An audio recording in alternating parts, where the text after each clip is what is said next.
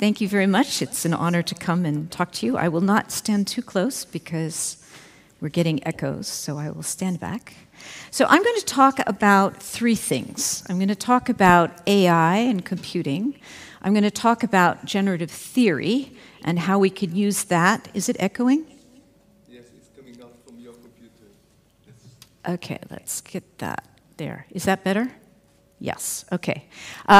Generative theory of interaction, which is I'm going to do in a lightning fast way, but it's a way of thinking about how we can create partnerships between human beings and AI systems. And I'll give you a number of examples of things to try to think about where we're going next with AI.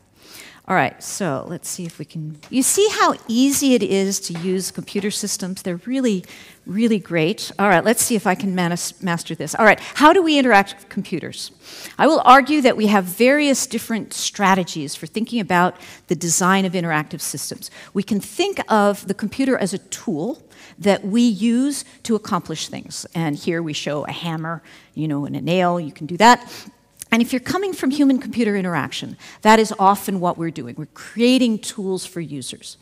Now, if you're in the AI world, you're often thinking more about the computer as a servant. We delegate tasks to the servant, it does it, and then it comes back. And the third way of thinking about interacting with computers is to think of it as a medium of interaction. So social media, chats, all of those kinds of things are ways of doing it. Now, those are sort of historically the way we've kind of organized things. And what we'll be doing later on is seeing how we can start integrating those together.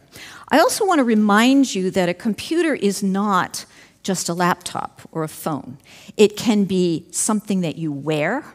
It can be something that is embedded, technology embedded in an object, and it can also be in the environment around you. So we have this whole range of possibilities, and given the extraordinary advances with Moore's law and changes in hardware, we can now do all kinds of things that we couldn't do before.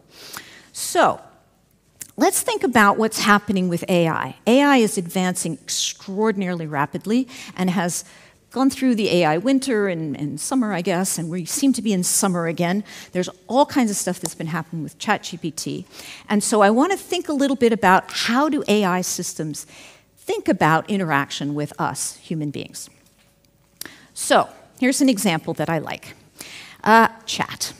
Okay, so Dad's in prison. What? Are you joking? Wait, why aren't you answering your phone? I'm freaking out.